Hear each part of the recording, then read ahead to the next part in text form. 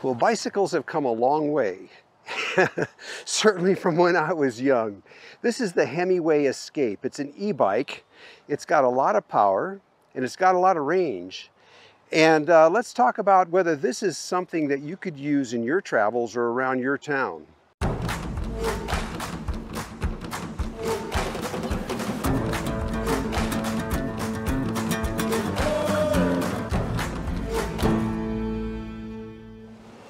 First of all, this one was sent to me by Himiway for review, and I chose this model for a reason. They have three bikes. They have this one is the Escape. It's the moped style. Then they have the Himiway Cruiser, and then the Himiway Cruiser Step Through. And step throughs aren't just for women anymore. They're actually a lot easier on the trail because you can get your feet out of them real quick, and they're also great for people of smaller stature. But I chose this one for a reason. Number one, in case you've been watching my video, you know that I've got torn meniscus in both knees, so I really can't pedal a lot. A little pedaling is good for me, just to keep my knees strong, but a lot of pedaling and any stress on my knees isn't good. This one, though, is designed for not only trail, but also for around town, and you really don't have to pedal them. You can pedal them a little bit just to get them going if you want to. It just makes the battery last longer and also preserves the motor a little bit too. And you kind of help them when you go uphill, you kind of pedal a little bit too. So for me, I thought this might be perfect to get me out on a bike again, which I haven't been able to do since I was like 20 years old. But I'm loving this one. I've had it for a couple of weeks now, and I didn't get it myself so much for using while Linda and I travel. I got it to use here in town because in the vicinity of my home, I have a Walmart, a hardware store, a post office, a grocery store, an auto parts store, a pharmacy, and they're all within just a few miles of my house. So with today's gas prices, I thought this might be a good idea. Let's talk about the bike itself. Have to pardon my shadow. It's one of those fall days where the sun is low. It's got dual brakes. This is the front brake, rear brake over here. It's got you've got 7 speeds because it's like a 10-speed bicycle. You can shift gears if you're pedaling it. This one's got 7 speeds. This is the digital readout, and it's even got a bell up here.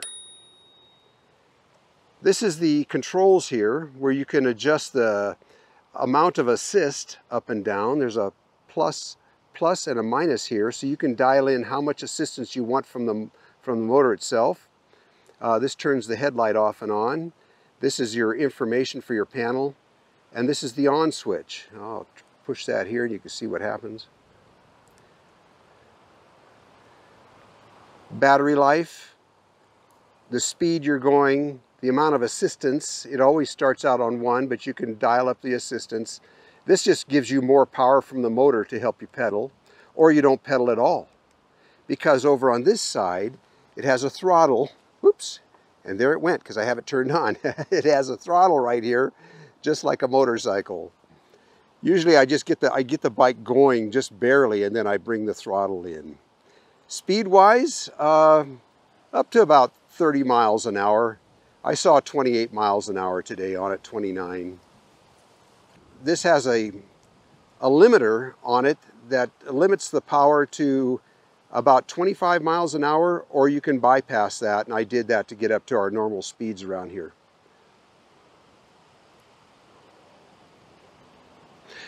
The brakes are mechanical, so there's a cable on these. You can see here it's got disc brakes, and I can tell you that they're very effective and very smooth. Remember the old rubber brake pads on the bikes that we had as kids, or I don't know, they probably still have them, but they tend to vibrate or hum or shudder a bit when you stop. The disc brakes are totally smooth.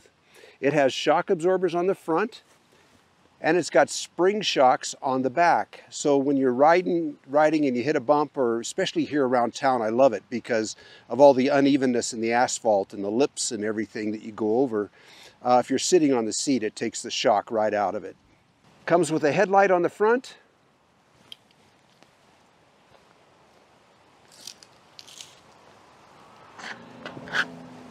And a tail light, brake light on the back. So whether the headlight is on or not, as long as that power switch is on, this brake light works. Here you can see it's got a Shimano gear system here, 7 speeds. This is the rear hub motor. So it's got a rear hub drive. The handy thing about a rear hub drive is if your battery dies, you can still just pedal this right on home. Also, if your chain was to break, then, which is very unlikely, but it happens, you could still use the motor to get you home. Let's talk about the heart of the bike now, the battery. On the right side of the bike, it has a charging port here where you plug in the battery charger. It takes 6 or 7 hours to charge off of the AC brick that comes with it. Over on this side is a key, and it comes with two keys. And that unlocks the battery compartment. Then you turn this and the battery just pops right out. This is a 672 watt hour Samsung battery, lithium ion. So and up here it's got lights, you can read the charge. You can charge it while it's in the bike, or you can take it inside and charge it, which I do, just to keep it in more milder temperatures. Around here it's dropping down to freezing at night now. It's going to get a lot colder, so I take this inside at night. Has a very effective lock in here. You can't depress the lock mechanism here, so you can't slip something in and unlock this battery. It's just the pin goes up and it locks there, or it goes down and it locks there.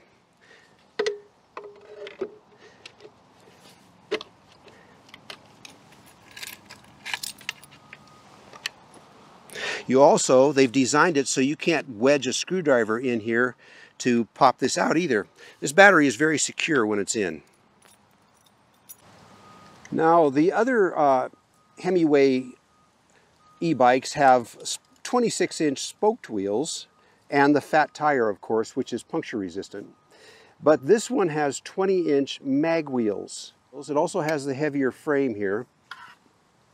And this model is 92 pounds.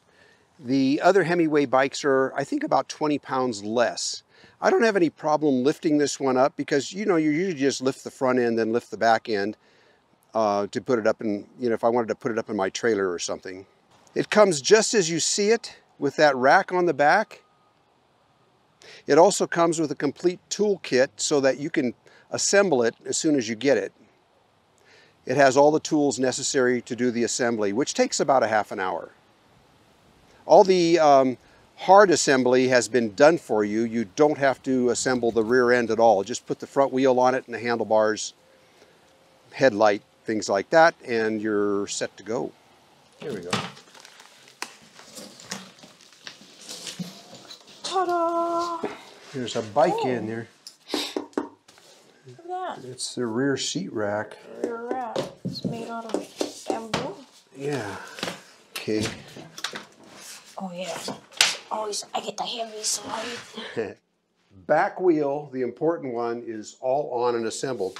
So all we have to do is put on the front wheel and attach the handlebars, and then make any necessary, put the front fender on. Back fender is already on.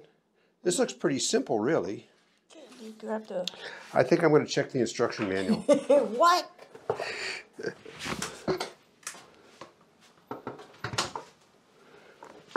Oh, there. All right, there's that. Now we can flip it back over and, well, what about the pedals? Let's install the pedals while it's upside down.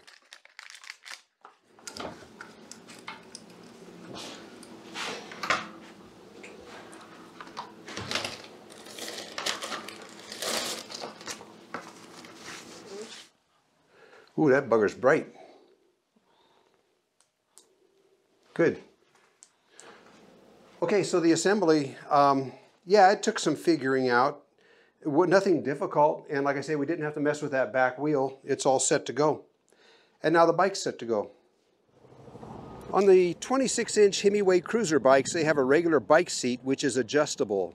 On this one, it's not adjustable. And I didn't mind that because, like I say, I don't intend to pedal it very much because this one is hard for me to pedal with my knees coming up pretty high. But I mainly just use it as a moped. Just use the pedals to get it going and then just use the throttle after that. But if you want an adjustable seat, then one of their other two models would be the way to go. Also, it comes with a 2-year warranty on the bike and the lithium battery.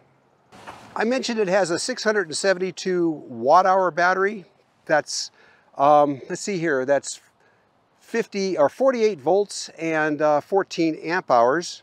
It's a welded all aluminum frame, so it's plenty strong, and it can support up to 330 pounds. I think I said the hub motor was 720 watts. It's actually 750 watts as listed on their website. So, do you remember the time you taught me how to crash a bike? Me? No. I remember very clearly, bang, Becklin in the side of the wall. Thanks, Mama. You're welcome. Well, it's been about a week since I did the first part of this review, and I've been riding the Himiway Escape a bunch more since then, and I'm really growing quite fond of it. But I thought I better share with you, to the best of my ability, what it's like to ride it and what the controls are like on it. This side over here that I pointed out earlier, this is just like switching speeds on a 10-speed bike, except this has 7 speeds. It's geared pretty low, 1, 2, and 3 here is really super easy to pedal. And this is a 92-pound bike, so going up hills would be a little more of an effort, but it does gear really low. This side over here, like I mentioned, this is turning it on. And this is your headlight, to turn on your headlight, this button right here. And down here is information, brings up different information on the screen here. But I don't need to talk about that right now. What I want to talk about is this plus and minus. If I push the plus over here, it'll go to number 2, 3, 4, and 5. This is the factory setup. When you first turn it on, it's automatically on number 1. That's actually quite a bit of assist just on its own. But as you go up hills and whatnot, you might want to increase that. If you're up on level number 5, it's almost like total assist, and very little pedaling would be involved at all. Although going up a steep hill, if you had it in high gear over here, that would probably be an option for you. But anyways, that's what this does. This plus and minus over here is it adjusts how much pedal assist you have. Okay, first of all, this is just no assist at all. This is just in first gear, just pedaling the bike. And of course you can shift up 6th and 7th. Now on level terrain in 7th, you can get it going pretty fast. So that was just pedaling with no motor assist. It's just like a regular bike, all the shifting done on the right side. Now now it's in number 1, the first level of assist, and it has a sensor on it that senses when you put torque on the pedal. As soon as I step on the pedal and do about 1 revolution, that motor will kick in, and you'll probably hear it. There it goes. So whenever I start to pedal, the motor also kicks in. I'm not giving it any throttle at all. It's just helping me pedal. And it's quite a bit of assist.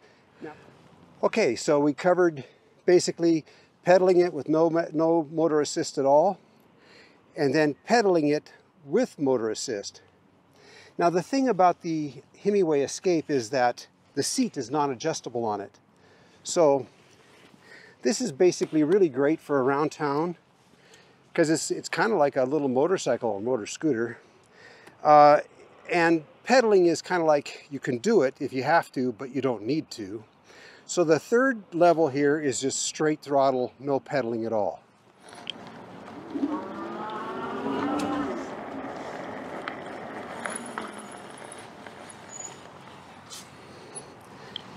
I kind of think that's what the Escape was built for, was you can use pedaling if you want to start out from at an intersection, and you can use pedaling to help you go up a steep hill. But basically for around town, because you can't adjust the seat height to get your leg extension correct, it's just basically throttle only. You basically only have one gear. It's kind of like cruising around in third gear on your car. Although it is a little quicker off the line than that, but if you just use throttle only, there's no shifting at all involved. You don't have to worry about gearing, or it doesn't matter where the left side is over here, the plus and minus, it doesn't matter. It doesn't matter where the right side is over here, it doesn't matter. You don't have to pedal this at all. All you do is use your throttle and go. Anyways, I just wanted to show you those things. I hope it helps in this review. Well, I've got exactly 25 miles on it, and it's still showing I have more than half a charge there. So it's around town, some slight uphills, some slight downhills. It's doing pretty good. This also has a walk feature for those times when you want to get out and walk the bike. If you just push and hold the minus button, it'll assist you in its walk feature. And the walk is power assisted. Well, what about drawbacks? Like I mentioned, this one does weigh 92 pounds. I think it is very substantially built. And like I say, I got it for around town. But if I was interested in loading it on and off a bike rack, I might go with the Himiway Cruiser instead, because like I mentioned, they're about 20 pounds lighter. So yeah, if you've got your camp all set up and you just want to go explore, or you need to zip on into town to buy some groceries and you don't want to break down camp to do it, this is a pretty nice thing. Now the cost of this is the suggested retail price on the Himiway website is $17.99, about 1,800 bucks. If there's any discounts available for this, it'll be listed in the video's description down below. Be sure and check the written description. And if there's a discount code or something like that over the years that you see this video, I'll try to keep up with that. It'll be listed below. So click on whatever website I give you and use whatever discount code happens to be available. Hey, I hope you enjoyed this review. I only review things that I think that you can use, my viewers, my personal viewers. And that's usually things like solar generators, you know, or portable power units, refrigerators, solar panels, now this Himiway bike, things that us people who like to travel and explore can use. I turn down probably 3 to 6 review requests a day, and I only do 2 or 3 reviews a month, so you can see how I have to filter all that out and handle that. If I think it's something that you can use, and if I think it's a good product, I'll review it. Otherwise, I won't. Hey, I hope you enjoyed this review. If you did, please share it, and we'll see you around.